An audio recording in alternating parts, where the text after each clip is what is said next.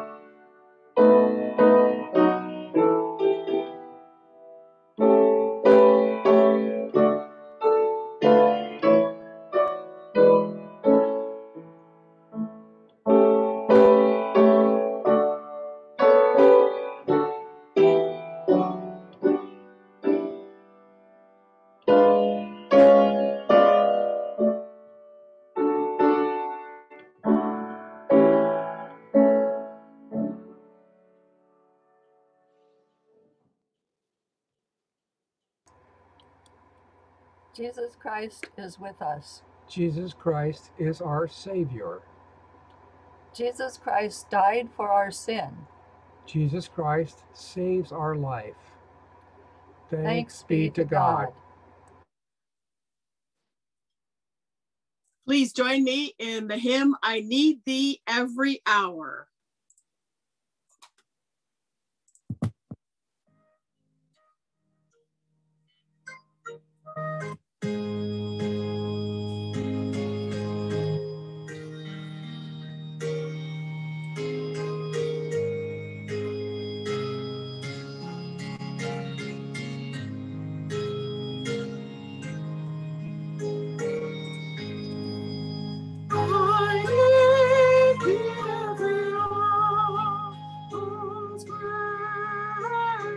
Love, not other voice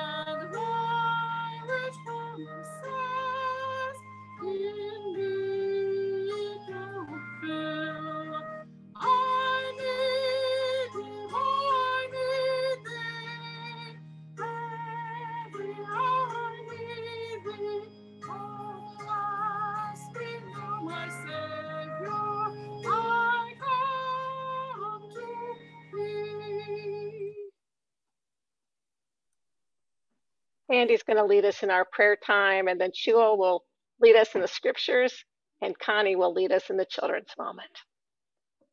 Thank you. And please join in saying the unison prayer. O Lord and God, you are worthy to receive glory, honor, and power. For you created all things, and by your will they were given existence and life. Lord God Almighty, how great and wonderful are your deeds. King of the nations, how right and true are your ways. Who will not stand in awe of you, Lord? Who will refuse to declare your greatness? You alone are holy. All the nations will come and worship you because your just actions are seen by all. Now God's salvation has come. Now God has shown his power as king. Now his Messiah has shown his authority. So be it. Come, Lord Jesus. Amen. Please remain in an attitude of prayer for the prayers of the people.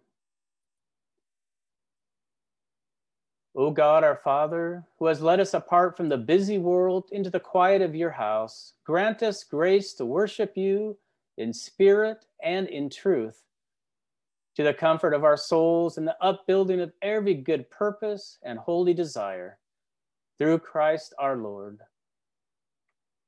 We hear now those names of countries, individuals, and organizations struggling to improve living conditions and promote peace.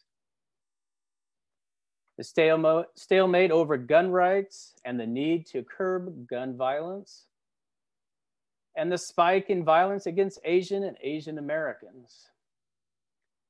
In your great mercy, Lord, hear our prayer. We offer up names of those who are hurting physically and mentally, those who are sick or recovering. Hear their names now. Those needing prayers in our worship slide. Also from the chat box, Ron Sestavnik asked for prayers for his brother Lee in the hospital with hernia issues. Shua asked for prayers for his brother who suffered a stroke and is in the hospital. In your great mercy, Lord, hear our prayer. There are many with life struggles who need to feel your presence. So many are working through issues of their employment, family relationships, housing issues, finances, or grief of all kinds. Hear their names now. Pastor Janette and her family preparing to move to Santa Rosa, be with them as they pack and do all the stuff that needs to be done. In your great mercy, Lord, hear our prayer. We are so grateful, God, that we have light moments in our lives, and you want to share in those too. Please hear our happy news now. We get to worship in person next week. Also, the beautiful music today by Jenny. The pleasure of having Ron Good with us today. And Jamie Belt says in the chat box, her daughter Tia's health scare is all better. Let the people say, thanks be to God. Our Father, we thank you for this invigorating day and for all the hopes that enliven the human heart. Help us, we pray, to see all that goes on in this world from your point of view and empower us with your spirit, that we may respond not only in our hearts and minds, but also in your words and in our actions. Amen.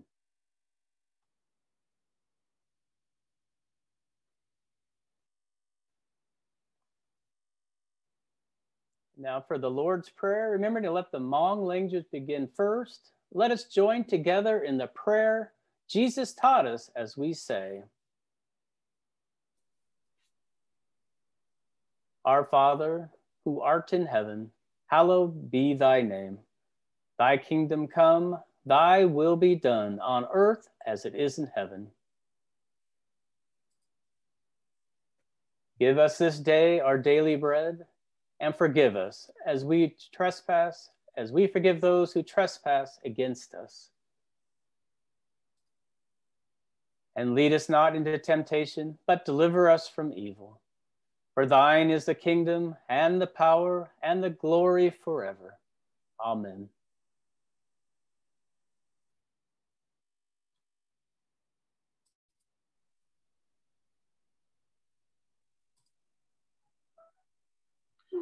We know love by this, that he laid down his life for us.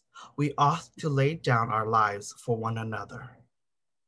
How does God's love abide in anyone who has the world's good and sees a brother or sister in need and yet refuses help?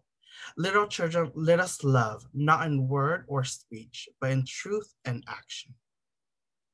And by this we know that we are all from the truth and will reassure our hearts before him whenever our hearts condemns us, for God is greater than our hearts and he knows everything. Beloved, if our hearts do not condemn us, we have boldness before God, and we receive him whatever we ask, because we obey his commandments and do what pleases him. And this is his commandment, that we shall believe in his name of Son, Jesus Christ, and love one another, just as he has commanded us. All who obey his commandments abide in him, and he abides in them. And by this we know that he abides in us, by the Spirit that he has given us.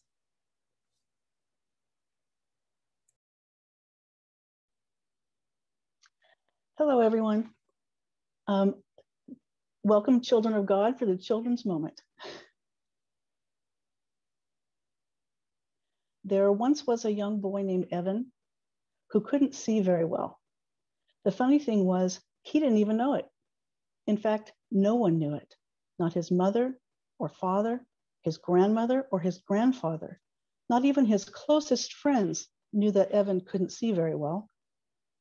Evan thought that everything in the world had soft, fuzzy edges because that is the way the world looked to him.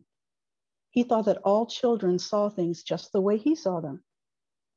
As he got older, his mother began to wonder why Evan always sat so close to the TV. Oops, sorry guys, I went too far. His grandfather noticed that when Evan looked at a book, he held it very close to his face. When Evan began school, he told the teacher that he couldn't see the words on the whiteboard very well. Finally, everyone realized that maybe Evan needed glasses. Evan's parents took him to an eye doctor, and she told them, yep, Evan needs glasses. In a few short days, Evan had a new pair of glasses. At first, he was afraid that the other kids would make fun of him because he had to wear glasses. But when he put the glasses on, he put his worries behind him. Oh, so sorry. This is not working the way it's supposed to. Wow, the world looked so different. Suddenly, Evan realized that everything in the world did not have fuzzy edges. He discovered that trees have separate individual leaves. He could read a book without holding it right up to his face. He could see his mother's face clearly, even when she was all the way across the room. It was great. You may not have trouble with your eyesight, but all of us have a hard time seeing and understanding things at times. Our Bible story today takes place just 3 days after Jesus was killed and shows how some of Jesus' disciples had trouble understanding what they had seen. Since there were no cameras in Jesus' time, the pictures for our Bible story are an artist's idea of what people and places looked like back then. When Jesus died, his friends thought he was gone forever. They didn't know what to do. They were very sad. They couldn't see things clearly because they were so mixed up and so upset. 2 of Jesus' friends were sadly walking back to their home in the village of Emmaus when another traveler joined them on the road. They didn't recognize him, but they began to talk to him and to tell him all about what had happened to Jesus and how sad they were. When it was evening, they arrived at their home and invited the stranger to stay with them and have supper. They sat down to eat, and when the traveler broke the bread and blessed it, something happened. It was as if they had put on Evan's glasses. Suddenly, they saw clearly what they hadn't seen before, even though they were looking right at it most of the day. They realized that the stranger who had joined them on the road was Jesus, alive and well. After Jesus left them that very night, they ran back to Jerusalem to tell the other disciples. Sometimes we feel confused or upset or sad, and our feelings keep us from seeing things clearly. When that happens, we need help understanding our lives better. It helps to remember that Jesus is right beside us all the time, walking with us and ready to listen. Jesus helps us understand that God loves us and that God wants only the best for us. Let's pray. God, we are thankful that as we travel along life's road, Jesus is walking with us and that he will help us see and understand the things that happen in our life. Amen. Thanks for listening. Thank you, Connie. So I would just want to put a little plug in here. So that wonderful story about the journey to Emmaus, setting up for the Sunday school class. And we do have Sunday school on Zoom. And if you want the Zoom code, then just call the church office and we'll get your kids hooked into that. We have a elementary class and we have the junior high school class. And also we have our adult Sunday school class that is also meeting. And Andy's been facilitating that, but he's about to, I think you've been at this like 5 years now. Maybe more, and so he's going to get to step back, and Fran's going to take over facilitating that class. But I encourage all of you to get involved with the Sunday school class, and it will uplift you. And thank you, Connie, for sharing that story because it's a wonderful story to lead into our conversation today, as we are talking about the scripture and a thing about abide. And here's the thing. The story from Luke about the people journeying to Emmaus and the disciples being so sad and you know they had good reason to be sad and they had really good reason to be confused and lost because they didn't understand that Jesus had risen. But when we gather, it's been almost 2,000 years since Jesus' resurrection day, and we know the end of the story, right? And we still need those glasses. We still have trouble seeing stuff. And part of why we gather together is to talk and to learn new things and understand the scriptures in ways we hadn't understood before. And so this week, as I was looking at the scripture text, and it was talking about to abide in God's love. You can't like see somebody who's needs something, and if you have the means to help them, withhold those means and pretend like that you have God's love in your heart, right? You can't abide in God's love, and then the author of that letter just keeps saying, you know, follow my commandments, love how I love. If you do this, you will abide in my love, and says don't love only in thoughts and in words, but in truth and in action. And then says, if you love people, you will abide in my love. And I got to thinking about my glasses, right? I put on the new glasses and I went, oh my gosh, I always think of abide as kind of a stationary thing. Like there is somebody's abode, right? A house where you live, right? That's your abode. You abide there. It's one spot. You're kind of stuck there. When you abide in Jesus, you're always planted in Jesus. But as I was reading this scripture this week, I suddenly realized abiding is an active thing. It's not stationary. It's not passive because God is telling us if we love each other, then we can abide in God, right? And love is active. It's not passive. It's not stationary. And this idea that Jesus goes with us, as that beautiful prayer that Connie read, Jesus is with us as we're moving. And I was thinking, wow, I've been thinking about abide perhaps in a very limited way, and there would be a much more full way. And then I thought, wow, what a perfect scripture for this week, because this week we're going to have Ron Good with us. And I just love having Ron with us and enjoy having conversations with Ron. The United Methodist Church, every year we have a special Sunday set aside where we take time to learn more about the indigenous people of this area before the mass immigration from the rest of the world, particularly from Europeans, and all the ways that life changed. But most Europeans and many Asians also, but especially Europeans, they didn't respect the native peoples at all. Most of them, some of them did. John Wesley had really great respect for the native peoples, but most Europeans really didn't, and felt justified in shoving them off their land and confiscating it for their own use. And as we're trying to dismantle racism, we realize that we have to undo those ideas that were part of the founding of this country, and we need to do what we can to learn more about people whose lives were so disrupted. And as we do that, we discover that there's a whole lot of wisdom and there's a whole lot of commonality in our faith and our understanding of God. And in the United Methodist Church, we don't actually just limit it, because this is the global denomination, and we recognize that worldwide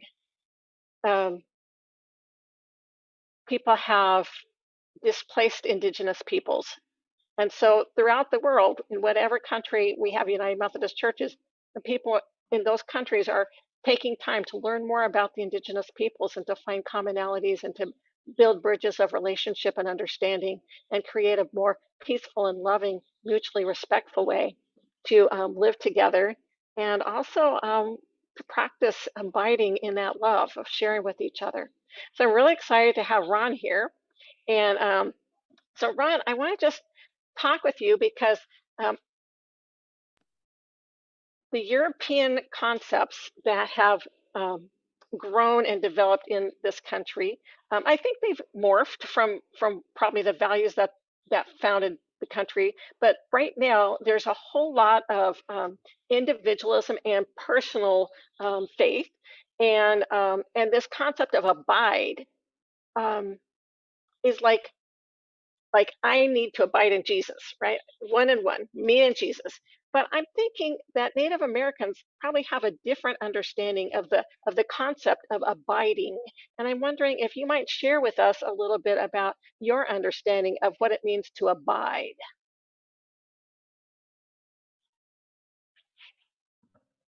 Yeah, I can certainly try. Thanks. I always enjoy listening to you and listening to your thoughts. I think that, we as people have come a long ways.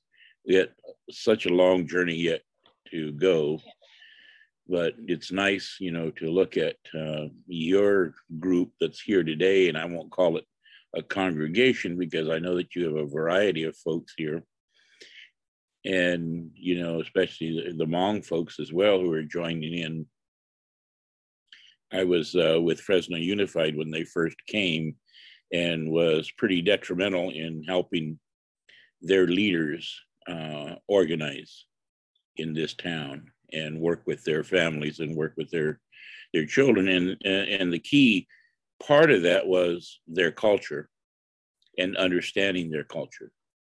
And it's the one part that, of course, when they were brought here, they were told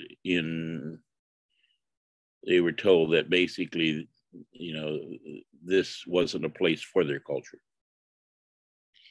And so, that whatever they practiced back at home couldn't be practiced here because America looked at things different, saw things different.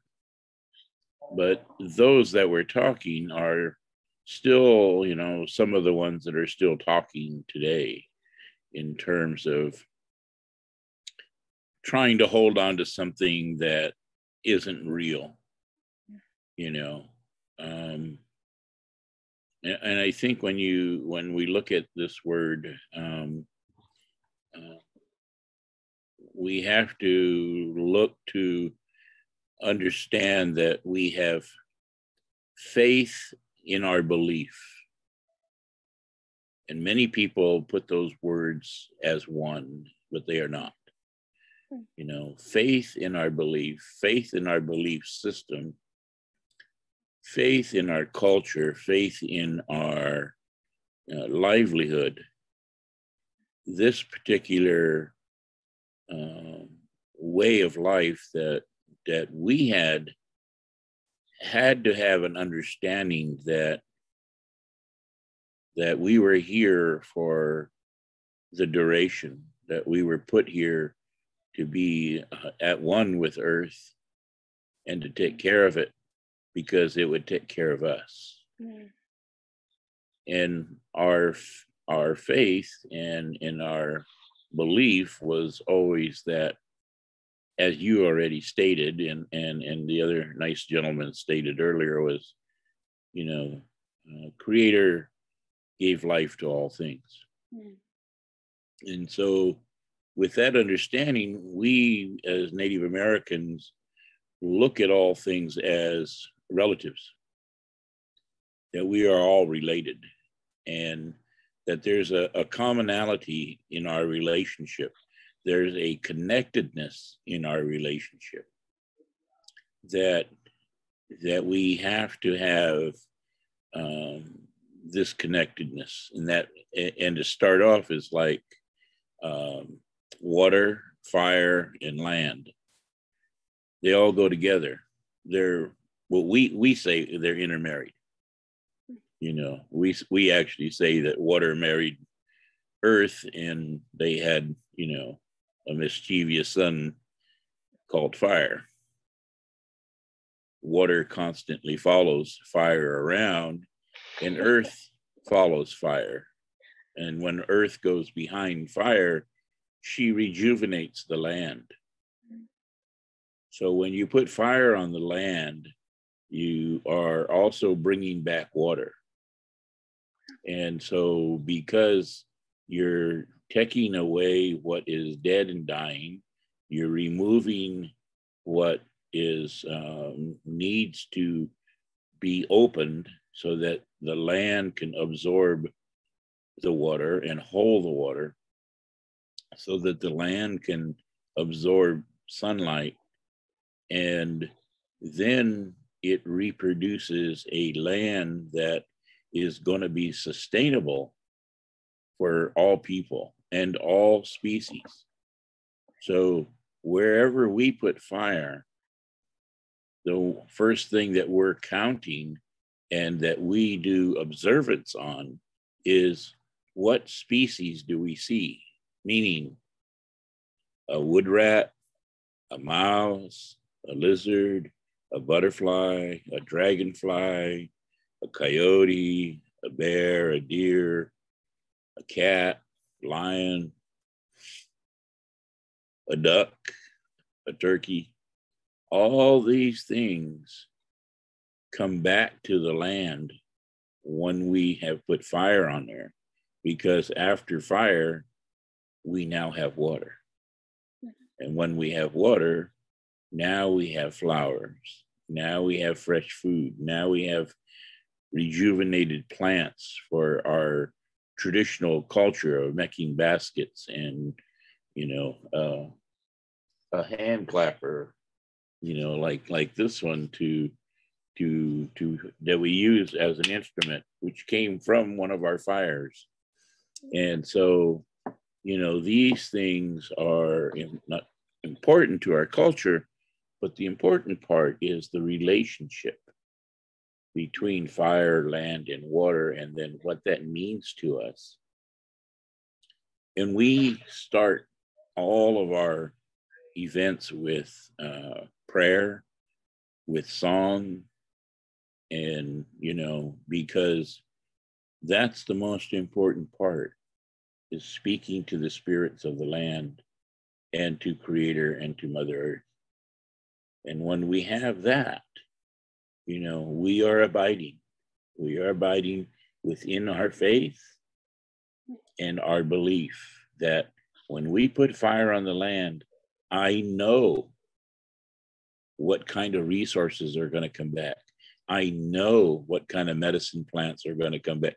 And I don't want you to get to understanding that I know each medicine that's going to come back. And sometimes I have to actually go into a book and look up a certain medicine. But what I know is that medicines are going to come back. What I know is the food resources and all the cultural resources are going to come back healthy. And that is what we know. And that is our faith in our belief system. And so, so as I'm listening, I'm hearing, I'm doing comparisons in my head, and so abiding. What I'm hearing is that for Native Americans, concepts of individual are not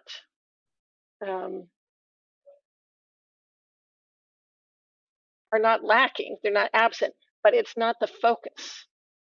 That community, being in community, being in relationship, that's the focus, and that's the deepest value, is being in relationship. And so because everything was made by God, then everything is your siblings, and so being in relationship with everything is foundational. And so so when you're abiding in God, it says, you know, you need to love, and as you love, you abide. And so for Native Americans, their understanding is to show love for all of creation, not just for other humans, not just for their own family, but to show love for all of creation, because all of creation is family, and we're in relationship with all of creation.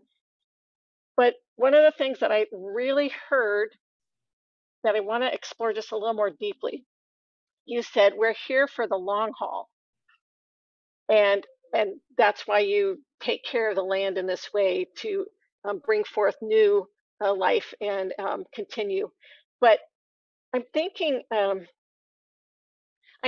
for most people with the Western understandings, when we're talking about abiding, we're talking about abiding for our lifetime, and at the end of our lifetime, we stop abiding here, right?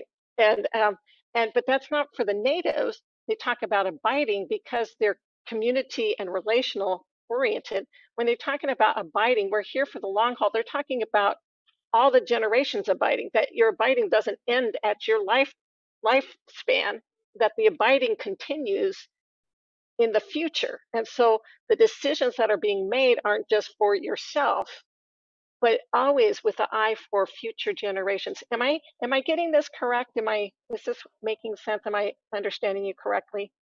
You always have.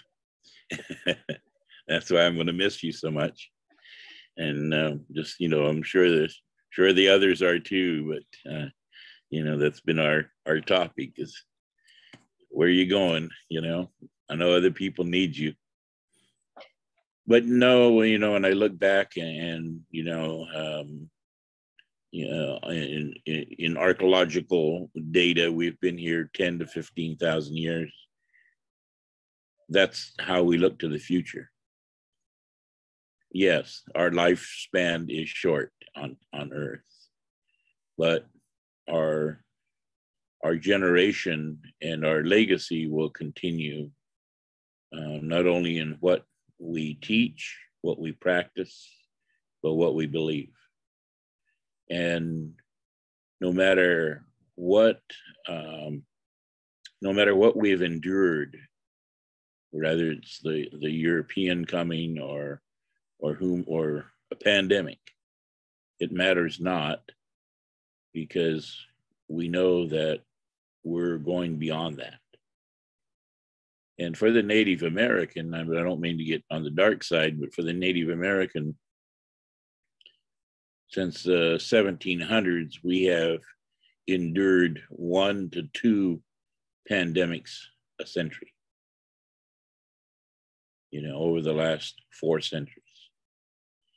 And it's pretty devastating. It took a lot of toll, and such a toll that in 1800 we had 350,000 Indians on the land, and that's a generic number. But by 1900, not so generic, was only 35,000 of us left in California. So only 10% in 100 years, to what happened to us, right? In all these things that happened. And so, but yet here we are. And today, California hosts the largest Native American population, not just California Indians, but Indians from all over who want to come to California and be in California. So I think that's a pretty good, tribute to how we think and how we practice and how we look forward to being able to do things.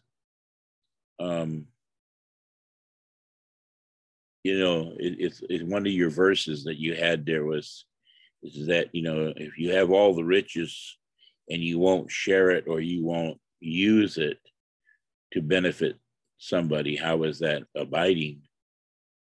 In our culture, or in my culture, because all the Native American cultures vary a little, but in mine, we have no thank you.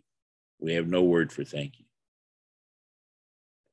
Because it's more of a pay it forward. And if somebody has, taken care of you, then you need to take care of somebody else.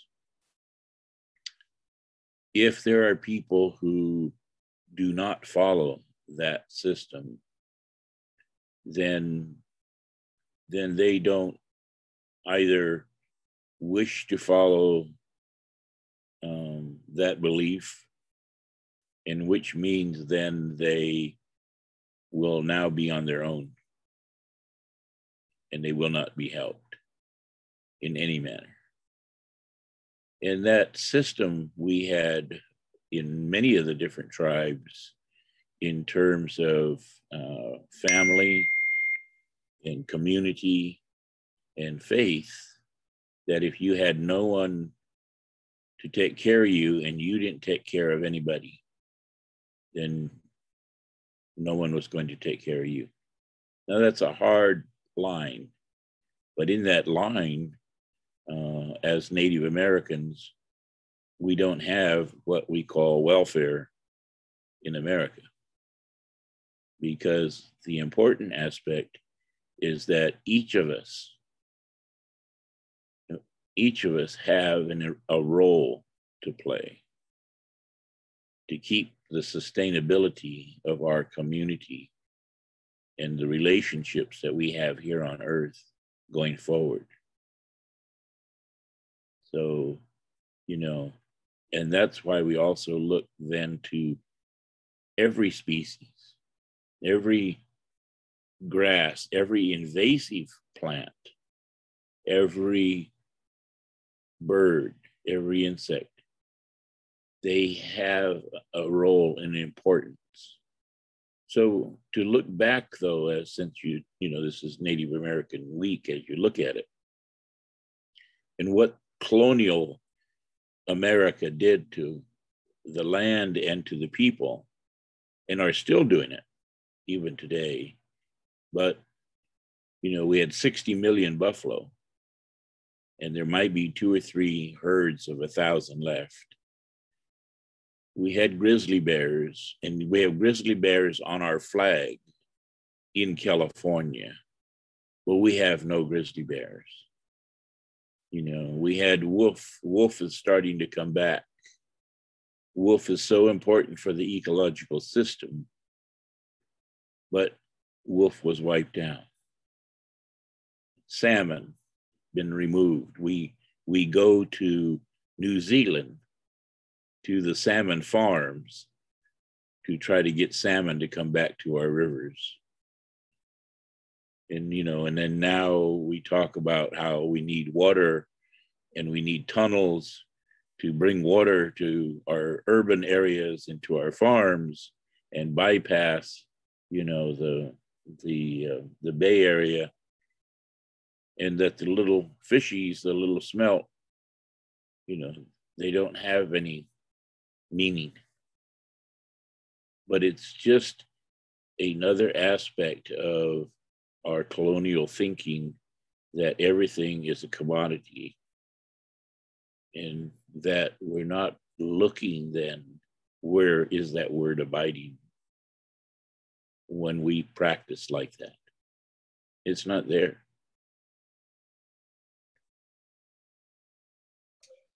So the abiding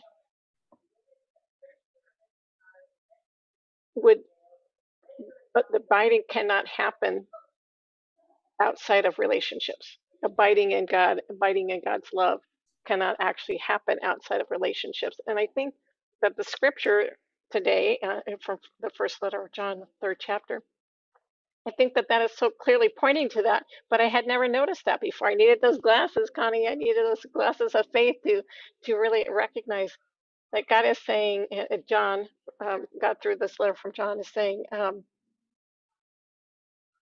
you can't abide in God's love. You can't abide in God. God's love cannot be in your heart if you are not in relationship to other people. If you harden your heart and turn people away, you cannot abide in God. You can only do that through being in relationships with each other, as well as, it's not just I accepted Jesus into my heart. It's you have to live that out in relationship to each other. And I think that that's where the sustainability comes in, is always looking ahead. How do we support these relationships, and recognizing that I just really appreciate the concept that, you know, God created everything, and consequently, since God has created us and God has created the planet and God has created the trees, we're all made of God, and consequently we're all siblings together. It's just beautiful. And so Native Americans then are telling us sustainability is the issue, that has to be in relationship. It can't just be for the moment. It can't just be individual and personal. It has to be relationships, and those relationships have to sustain, and that is what abiding actually is. I think I'm getting that right. But it's exciting to me. I had never really thought of it that way. This is the first time in reading that scripture this week that my eyes were open. I guess I had my glasses on correctly.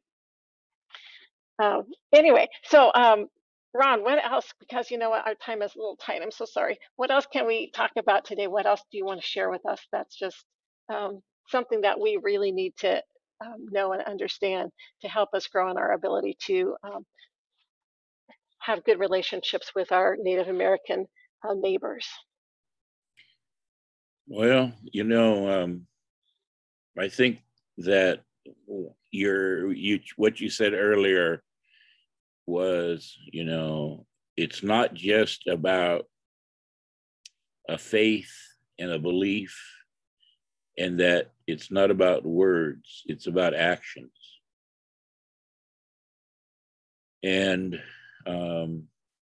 there's a couple of things. One, we put fire on the ground. If we were to look at the policies and regulations of our government, then I would have to tell you that we put fire on the ground illegally. But we cover ourselves and we put the fire on the ground because we know this is what Mother Earth needs. But the regulations don't say that, right? So this is what we have to live with and work with. Now, we could not do nothing. And where would that get us? You know, you could not stand up and make a statement and do nothing. Where would that get you? So you have to be strong. You have to be strong, not only as a congregation, as a body of Christ, as a preacher, as a leader. But a little thing that is meant so much is that your congregation donated a $1,500 check to one of my tribal members who was impacted by the creek fire. And we took a walk up there. We saw what the tractors did that tore up his water pipeline. And he's struggling to try to get his water down. It took him 4 months to get his water back. He was lucky to actually get his spring back. They sometimes go dry when things like that happen. And his storage tanks are basically shot. He's trying to make one work and the other one is gone. So he needs a lot of help. I plan to try to seek more help for him. But that little bit of contribution is not little bit. It was huge for him to see that, there were such good people out there willing to just, don't know him and didn't even know what his damage was. And he is one of those that was not going to go out and tell the world what they did to him. He just took it and said, I'll do the best that I can with it. But he was very happy to receive the contribution, and so was I. That is a sharing of strength that, is unequivocal. And I thank you very much from my heart, and from his. He was so happy. It won't resolve all his problems. It's just the fact that somebody reached out to him will help a whole lot. So thank you. Thank all of you. We'll talk about that just a little bit more in just a little bit. But I do have two things more that I heard just briefly in there. That the Native Americans dealt with fire very differently than the European immigrants, and the current policy is, I think most of California can see that there's some flaws in our current policy with the wildfires that we have to deal with every year. And so I think that Ron is inviting us to learn. Ron has taken some of us up into the meadows to learn about the water system and to do water meadow restoration. But he is also involved in doing cultural burns in our area of the state. And I would encourage you to talk with Ron and learn more about what the cultural burns are, and then might be something that this congregation could do to help shift concepts and policies for our state on how to manage our forests and our wildlands in such a way that the earth can thrive and humans can thrive, and perhaps we won't have quite as devastating of wildfires. So that's just one thing. I'm just not gonna, that's just a little seed. Maybe that could be something to look at in the future. But then I did want to ask one more thing about sustainability, Ron. When the Native Americans are talking about looking to the future, when I was in seminary, they told me the decisions we make in ministry today will impact ministry 20 to 30 years from now. So when Native Americans are looking and they're making decisions about what they need to be doing, are they looking like 2,000 years from now? How far out are they looking? 20 to 30 years? What are they looking at? What's the Native American concept of sustainability? They're looking towards the future. How far out do they look? Well, I couldn't really tell you how far out we look. We typically say our grandchildren's grandchildren. So from me, my grandchildren's grandchildren, that's 7 generations. And then, and then that's basically about 120 to 150 years. All right. Well, all you have to go back is, this is, 2021. Right. Go back to 1900 and see the changes that we have gone through in America and the things that we have gone through, not only in exploration, in technology, in social justice, environmental justice, all these different things that, you know, and even from a religious standpoint, you know, what are all the changes that have taken place, and how, you know, how is that, what's the outcome? And so we as Native indigenous leaders, we are always looking at what the outcome is.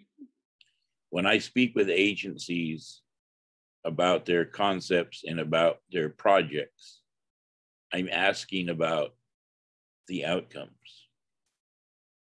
I'm asking them to tell me what the end result is going to be, not after their project, but well beyond their project. Yeah. What is the point of your project? Whether it's a fire break or a prescribed fire, or, you know, road access or no road access, whatever kind of decision making. And when we look at the forest, for instance, and we go back 20 years, maybe 25, when they shut down all the roads because they weren't logging anymore. Those roads were their fire breaks, which they don't have because they all got overgrown and they don't exist. And then when they put a fire line in, they just tear stuff up like they did with Mr. Grigsby, instead of leaving things in place. That you go back further than to when the Native American lived on the land out there. We're still here, we're still on the land, but we're not living out there. When we did, we had trails everywhere. I'm recording my trail system, our old historic trail system, where these trails went. These trails were little pathways, but they were travelways. And every travelway was wide open because I wasn't the only one traveling on there. Right. And if a fire came and I needed to escape, bear and her cubs are leaving, elk and her cubs, lion and her cubs, you know, and hopefully somebody don't get hungry along the way and look at my cubs. So things had to be open. We couldn't all be on one little bitty trail. And that is the same way that when Fremont came through in the 1840s, and Walker came through in 1834, and you know, John Muir came through in 1850s, 1860s. What they wrote was how open the land was and how open the trails were. And what John Muir looked at was the Indian people in their bark teepees. All they had to do was step out of their wigwams, or whatever he wanted to call them, and they had a Garden of Eden. Well, that's like saying that if you go back to the Bible, that, you know, Adam and Eve had an Eden. Well, how did that happen? You know, why were they placed there with an Eden? Why were they given that to them? Because Creator set that up for them. And it was their responsibility to continue having that Eden. And many religious groups and faiths are constantly talking about someday we're all going to have an Eden. Someday. And everybody has that responsibility to be creating that Eden now. Not someday. Because we need to have that for the future of our people. That's sustainability. Thank you so much. And that would be the long-term concept of abiding that we need to embrace. Thank you for sharing with us today, Ron. I'm going to offer a prayer, and then I'll have a little bit more sharing. Let's have a prayer. God, we are grateful for our neighbors, the Native Americans. We're grateful that we've been able to begin getting to know people and building relationships. We ask that you would help us to listen attentively and to learn from one another, particularly as we encounter difficulties, and that you would help us to get some new glasses to understand what you're asking of us in new ways, so that we might be more faithful in following Jesus, that your love would abide in us and that it would flourish, not only for us, but for our grandchildren's grandchildren. And we lift this up to you in the name of Jesus and the power of your Holy Spirit. Amen. Amen. And so we come to a time when we would take the offering. We're so grateful for everybody who's been supporting the ministries, particularly through this time of pandemic, mailing their checks in using the QR code that's on the last slide of the announcements, going on our website, making contributions through the tabs there. It has been wonderful. We're deeply appreciative of all the support that we've been able to get. And I want to share one thing that happened at Christmas time.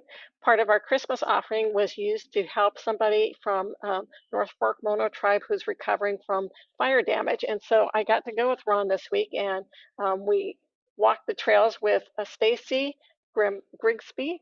And we're going to go ahead and look at a slide here. And so this is right across the street. Stacy's property, that the fire came right to the road, and it did jump the road and started burning on one of the barns, but the firefighters were actually camped in Stacy's front yard, and so they got over and got that fire out before it destroyed the whole barn, but it was right there. And so what we're looking at here, this is Stacy, and he's looking at his water cisterns, really. So one of them, the one on the left, is metal and it is still usable, and the one on the right was concrete, but it had a wooden roof, and the roof burnt, and so that one is not really, it can't keep the water clean. And so this is what we're helping to rebuild. His water supply comes from a spring that's up the hill from where his house is. And so let's go ahead and see the next slide. So we walked the land, and Ron said to Stacy, he said, "So who put this road in? When I see where your walking trail is for maintaining the line for your water system, but when who put the road in here?" And he said, "The fire people put it in last year. They came in with the bulldozers and put this road in." And so the road wasn't there before. It came just a year ago, just last fall. And what happened was, in the effort to get up the hill, because the fire was coming over the hill, so in the effort to get up the hill and create a break, they took their bulldozers up and just, plowed out vegetation and made a space to make a fire break. But when they did that, they rolled over his pipes that ran from the spring up the hill down to the cisterns.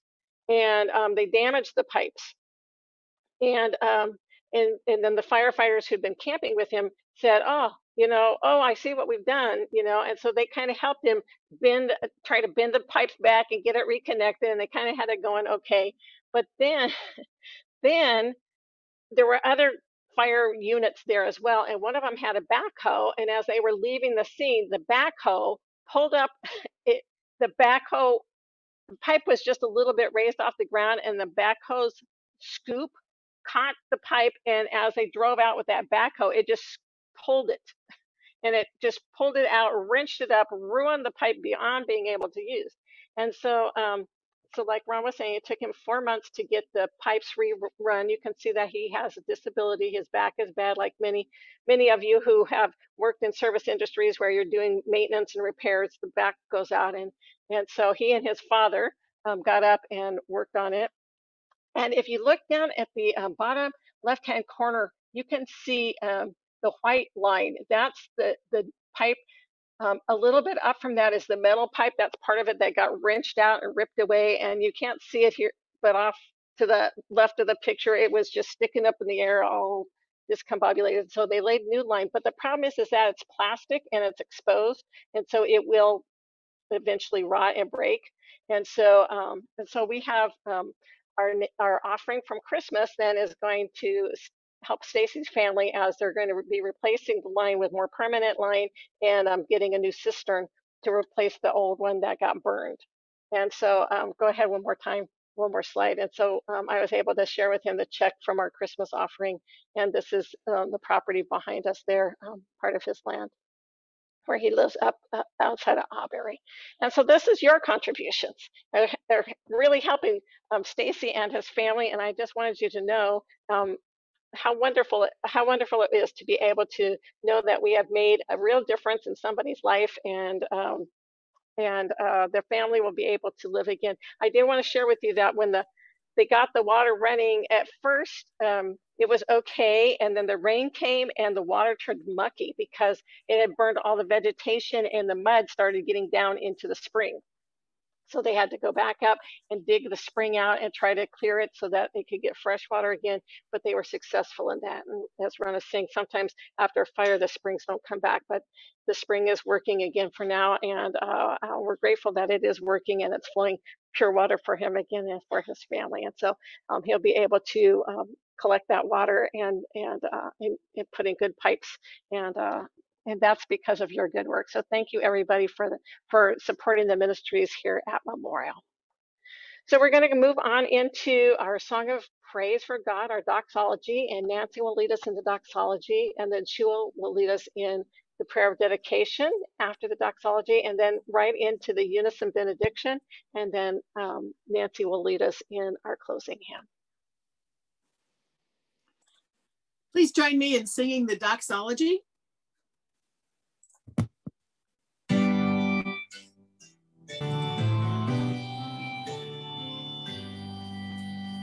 Praise God from whom all blessings flow. Praise God, all creatures here below. Praise God above you, heavenly hosts. Praise to Christ and holy Ghost.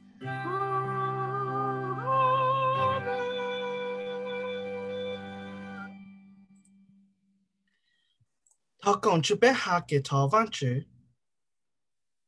Bé ô có cho văn chú cho có cho complete cái tao mua cho bé.